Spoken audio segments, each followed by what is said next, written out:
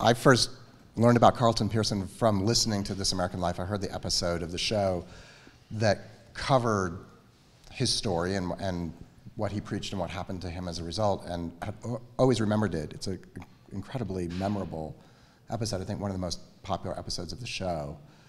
And what struck me first was intellectual, was here's a guy who's questioning the existence of hell. Like, what does that mean? This thing that we do I believe in hell? And I was actually raised Jewish.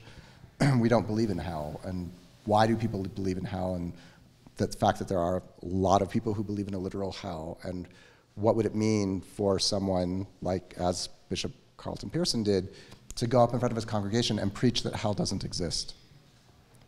But beyond that, intellectually, what drew me to the story was then going online and looking at footage of him preach, because he is a phenomenal preacher. I mean, I'm not someone who otherwise watches evangelists or televangelists, and he is the exception.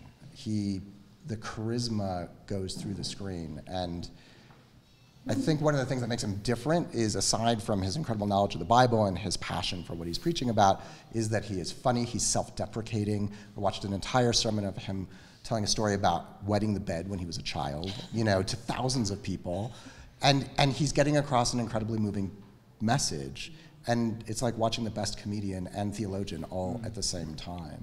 Well, I play Gina Pearson, who's the wife of Bishop Carlton Pearson, and this story, as it relates to Gina, I was really moved by it because it tells the story of a really intelligent woman who, knew what she was getting into by marrying this bishop, and in fact really welcomed that, but didn't maybe quite understand that it was going to mean that she was going to have to share her husband with the entire their entire world, essentially. And so watching this woman, or learning about how this woman had to navigate through that and also remain a prominent character in his life, was very moving to me. Play a character named Henry, who's sort of an amalgam of a few real-life people who co-founded the church with Carlton, and felt very conflicted when Carlton had his change of ideology and ultimately is not able to go along with him, and there's a big divide in the church. This is the first time I've ever directed a movie about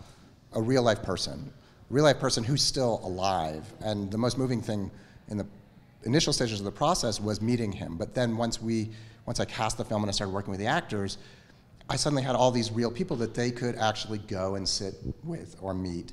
And so Condola got to spend time with Gina Pearson.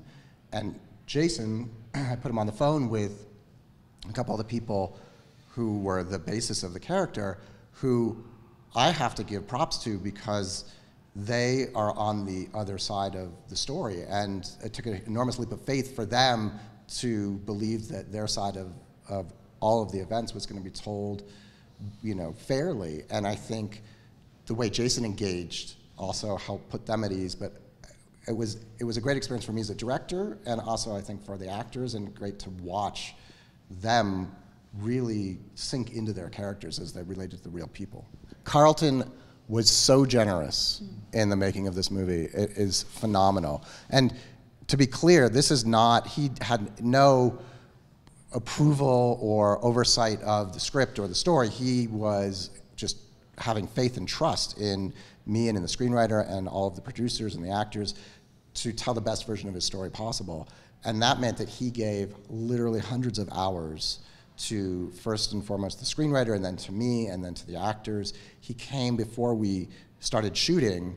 We shot in Atlanta, representing Atlanta as Tulsa, and he came and he preached one Sunday so that all of the actors could see him in action, actually preaching the way he used to do it.